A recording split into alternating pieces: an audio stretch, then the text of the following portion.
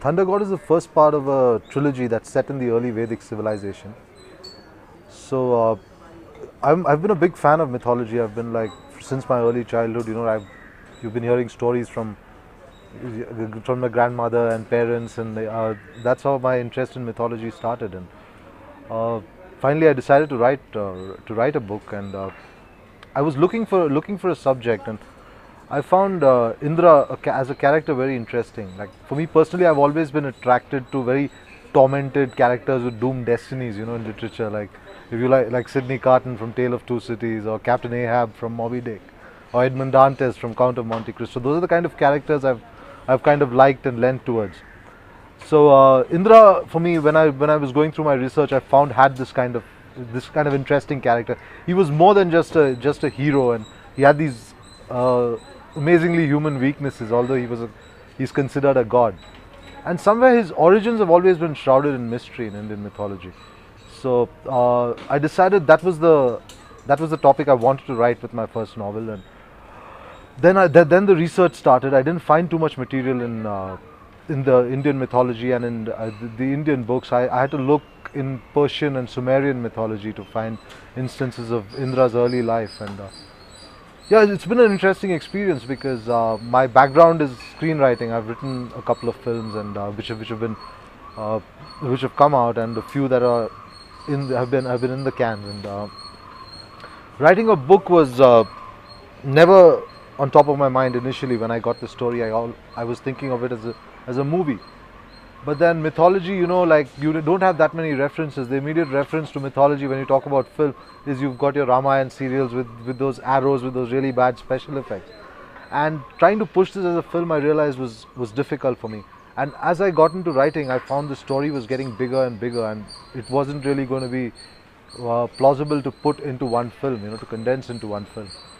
And that's when the idea of writing a book came in, and then I spoke to a publisher. I sent the first 3 chapters across, and then I got a contract to write 3 books, and the first one's ready now. The second one I've just started, so it's been an interesting journey. It is mythology, but I've kind of researched the period and the time frame, and there is this whole theory of the Aryan migration, which Western historians like us to believe that this tribe came then and taught us everything we know. I think the story is a little different from what that was, but I've used that as the basis because that's part of our textbook. It's there in our textbooks, and it's in our history that this migration of this tribe happened. So my story is set in that reality, or if you could call it reality, or that historical period. And I would like to call it mythology revisited. I've used characters from Indian mythology and woven my own story basically.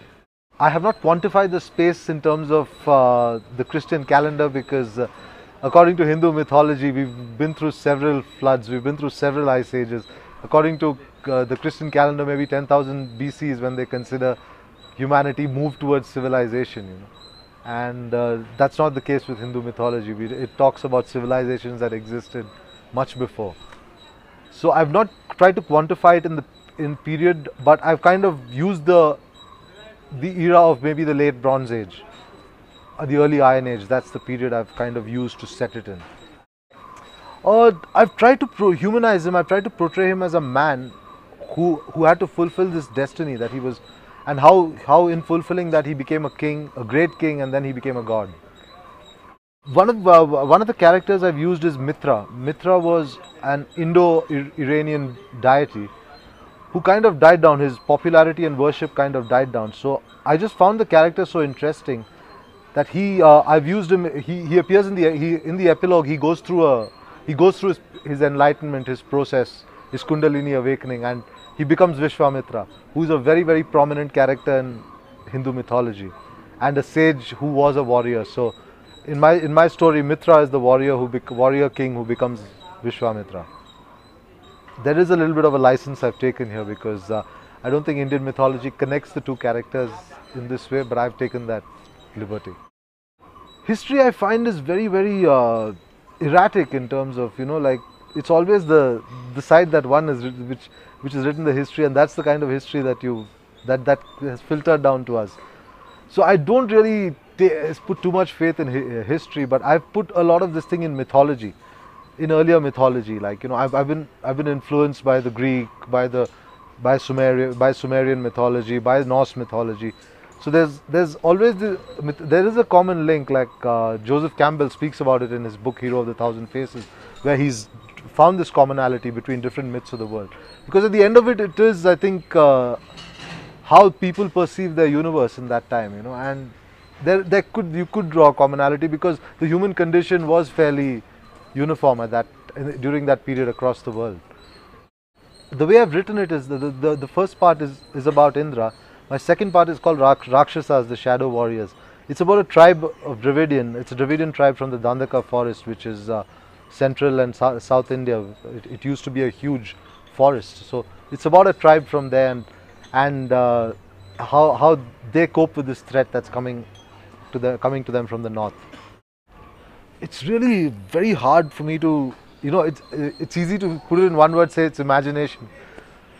But how these thoughts come into your head is I don't know, it's difficult for me. I started off, I think, being a rationalist, being extremely skeptical before I started this. Now I'm not so sure, you know.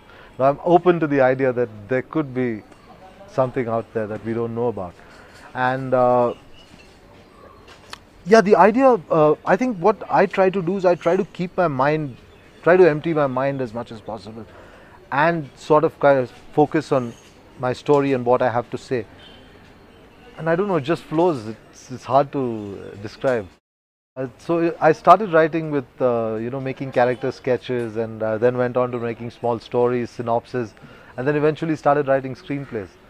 The idea of writing a book hadn't crossed my mind then, and it was only much later when I had this story and when I had plotted it out that I realized that book was the way to go with this.